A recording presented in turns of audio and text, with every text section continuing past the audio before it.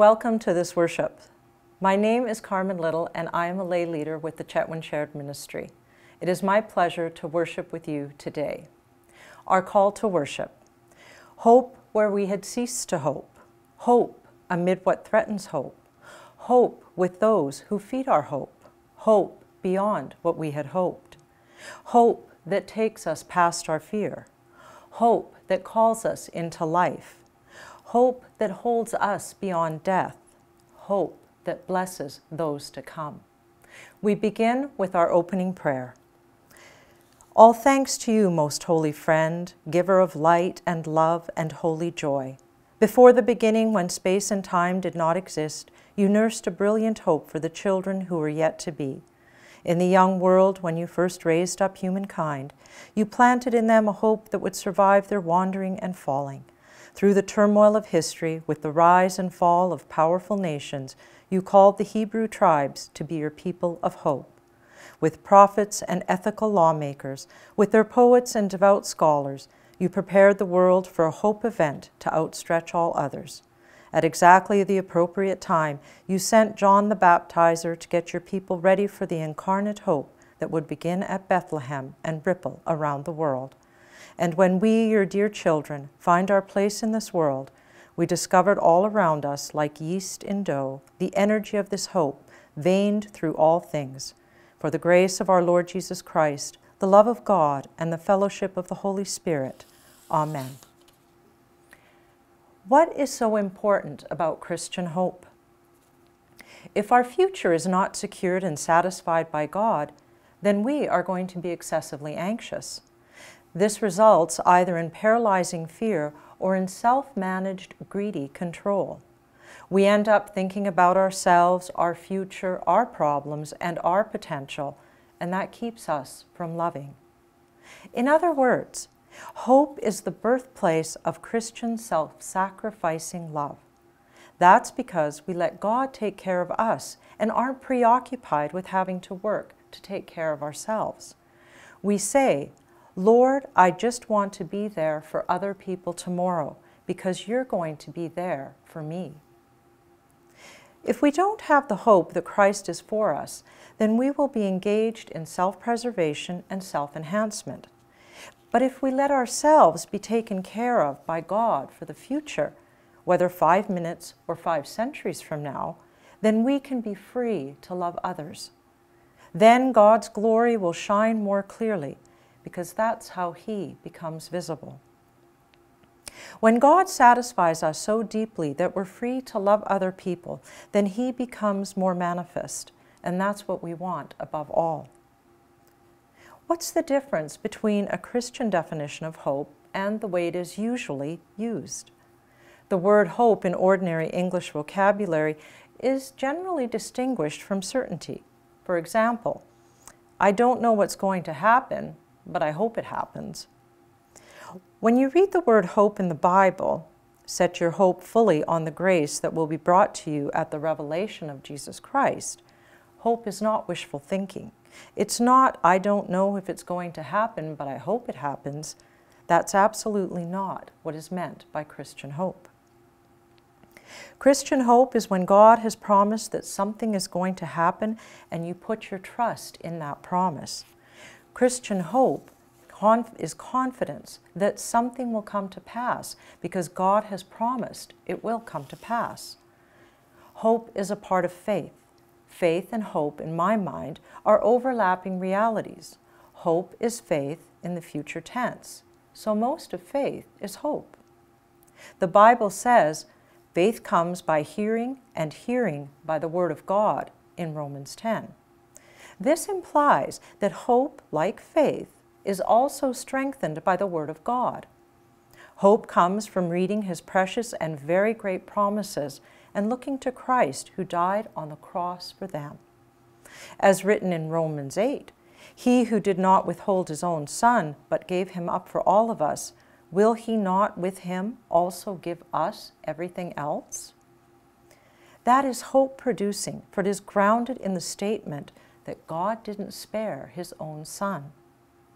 So the essence of what we look to in the Bible to build our hope is what has Christ done for me in my sinful condition that enables me to know that I will not come into judgment and condemnation, and that all things are working together for my good?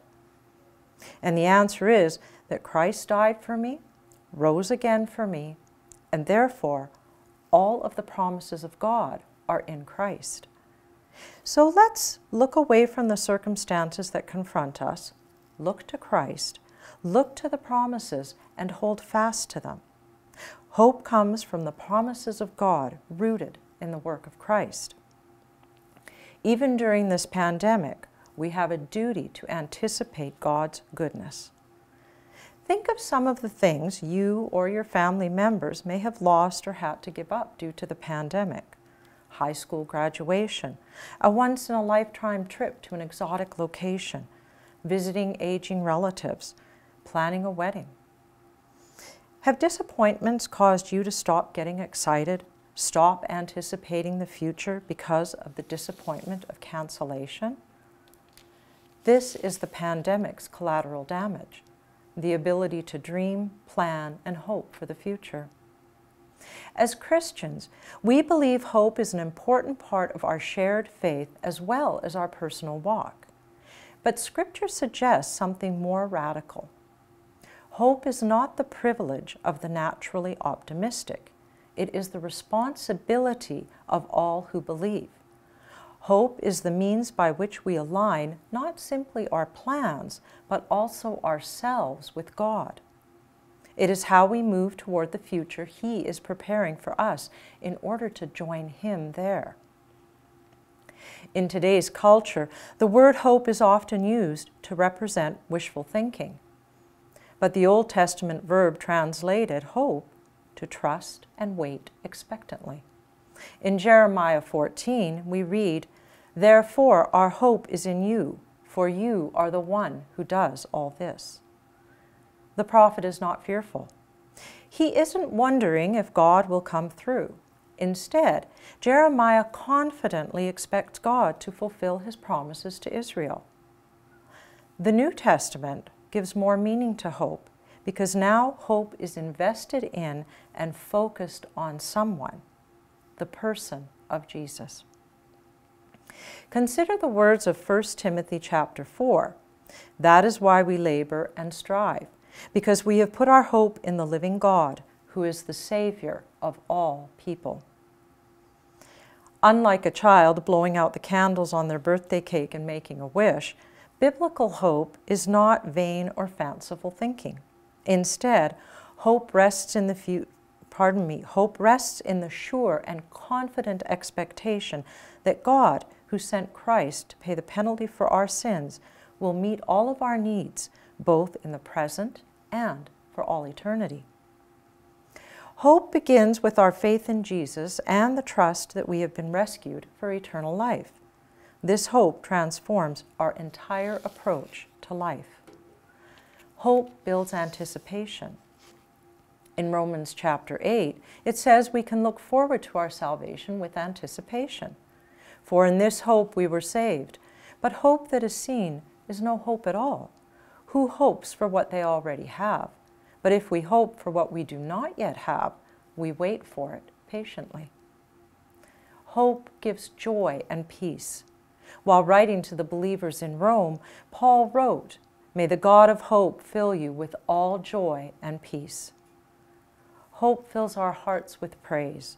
The praise of the promise of salvation is reason to celebrate, as the writer of Psalm 71 proclaims, "As for me, I will always have hope.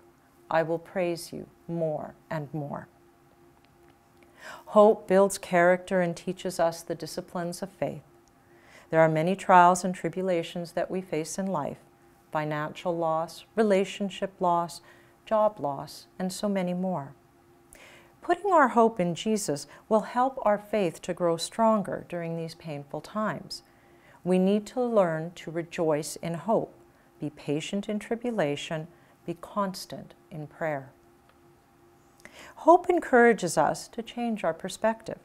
Someone who believes this world is as good as it gets will live differently from the person who believes they have a forever future full of abundance and joy. Hope has a way of helping us through whatever we are facing. We need to live our lives peering through the lens of eternity instead of seeking after earthly fame, wealth, enlightenment, or any other source of personal pleasure that must be enjoyed at the moment. We need to recognize that even the most beautiful of our experiences pale in comparison to what the Lord has in store for us. As 2 Corinthians chapter 2 reads, "No mind has imagined the things that God has prepared for those who love Him." Hope encourages us to live with boldness. Followers of Jesus will one day be feasting at the wedding supper of the Lamb and know of one not too missed destination, heaven. Again, 2 Corinthians chapter 3 tells us, since we have such a hope, we are very bold. The hope that those we know, love, and care about will be with us, and that spurs us on to tell others about His love and what it means that Jesus is our Savior. Hope encourages us to take a different approach to suffering. When struggle and trial raise their ugly heads, the reminder that heaven awaits comforts weary souls. The Bible promises our light and momentary troubles are achieving for us an eternal glory that far outweighs them all. The Apostle Paul, who may have understood suffering more than any other apostle, wrote these words under the guidance of the Holy Spirit. God will redeem the believer's pain just as He did Christ's. Hope encourages us to live with intention. Scripture assures us that we were made in the image of God. Not only that, but we were created for good works. God made each of us with individual gifts and talents to do good works. No matter our past, He can use us to accomplish His purposes. Do you feel as though you need more hope? Spend time focusing on God's promises. Read the Bible and journal hope-filled scriptures that encourage your heart. Listen to your favorite praise or worship music and soak in His presence. Get involved. Engaging in relationship, helping others, and being part of a community increases our sense of well-being. God made us to make a difference. Even something as simple as starting a new hobby can give us hope. Did you know that learning increases feel-good hormone production in the body? Have you always wanted to play the guitar, fly an airplane, play tennis like a pro? Today might be the perfect time to gather your resources, set up lessons, or plan that first session. Be encouraged. Hope was born in Bethlehem in a lowly stable, died on a cross, and rose again, that we might have life abundant. While we wait for Him to call us home, we press on in eager anticipation as we serve one another and share about the hope of an amazing destination. Now, let us, God's people, pray. O God, giver of life, unbind us from the earthly desires that dry our souls through to our hearts and bones. Set our hopes and minds on the Spirit of life and peace, that we may seek, believe, and follow Jesus Christ, who is the resurrection and the life. Creator, Redeemer, Sanctifier, your hope is our word. O God, giver of life, place your hand on the hearts of those who lead this planet, this nation, and this community. Fill them with virtue, empathy, and honor for the benefit of all your people. Creator, Redeemer, Sanctifier, your word is our hope. O God, giver of life, bestow your healing touch upon all in ill health, emotional turmoil, or in despair. Grant them and those who give them care rest for today and hope for tomorrow. O God, giver of life, let our tears be dried and our grief released as you call our faithful loved ones to the joy of new and eternal life. Creator, Redeemer, Sanctifier, your word is our hope. O Lord our God, breathe into our mortal bones and awaken us from the death of sin as our waiting souls turn toward the radiance of your mercy, forgiveness, and everlasting life. We ask through Jesus your Son, the Holy Spirit our guide, who together with you are one God, now and forever. Amen. May the Lord bless you and keep you. May the Lord make his face to shine upon you and be gracious to you. The Lord lift up his countenance upon you and give you peace.